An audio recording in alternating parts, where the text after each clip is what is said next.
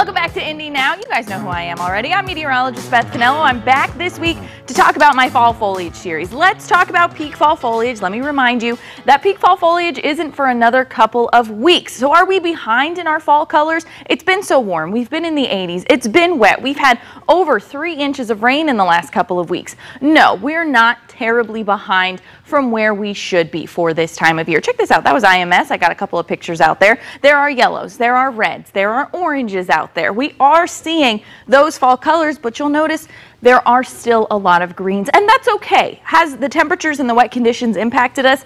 Yes, very slightly. Are we behind? No, not necessarily. We should still be in that patchy range across central Indiana. Areas in northern Indiana, they are seeing just a little bit more in terms of those colors. So now let's talk about some safety, because yes, it has been so wet. Wet leaves, they can be slippery.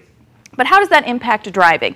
Well, on a dry road, it takes less time, obviously, to stop. It usually takes about 80 feet to come to a complete stop. Wet roads usually takes about 160 feet to come to a complete stop. On wet leaves, it can take up to 250 feet to come to a complete stop. So when there are wet leaves on the ground, you do want to make sure you have extra space between you and the car in front of you. How do wet leaves impact raking? I know a lot of people are starting to do some yard work. Well, on an average mature maple oak tree, there are 200,000 leaves average on that tree. So about 360 dry leaves tend to be about 1 pound usually. So on one tree, dry leaves are about 550 pounds total.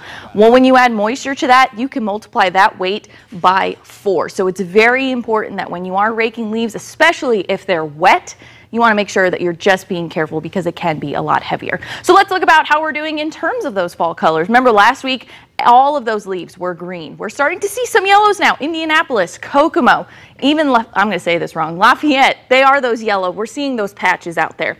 Bloomington, however, you're still in that green range. We're not seeing as many colors changing, especially down in southern Indiana. So what I do need is still your fall pictures. Please send me those fall pictures. I can't travel across all of Indiana. I need those pictures out there for you. Please send those my way to bfinello@fox59.com. I'll of course be back next week. I'll give you another update on how we're looking across central Indiana. For now, I was going to say I'm going to try and maybe send it back to Ryan before I let you go. If you see any fall pictures, be sure that, of course, you're staying safe and you're sending them my way. If you're heading out and driving around, that's what I did yesterday. I drove around, I parked, I grabbed all of those pictures. For now, though, I'm going to send